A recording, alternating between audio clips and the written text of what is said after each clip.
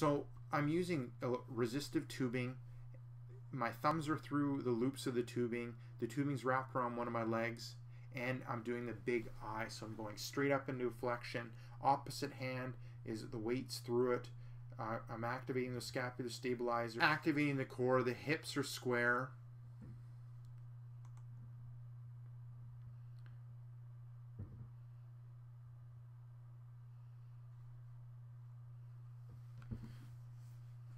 And so then that ends up being that big I position.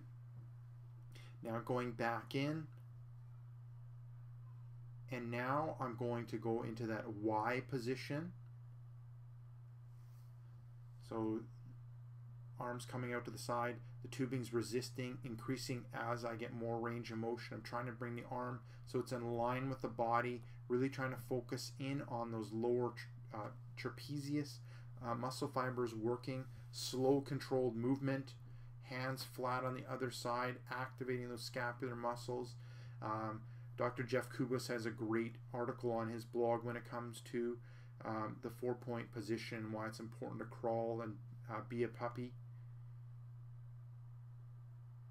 So with this one, you know, I'm activating the scapular stabilizers on that left side.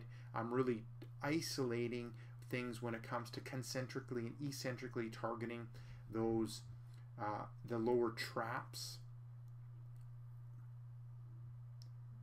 Okay, good. Now I'm going with the thumb, so leading with the thumb.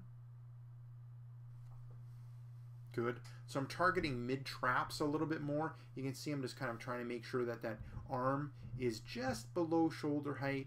Good, coming out to the side.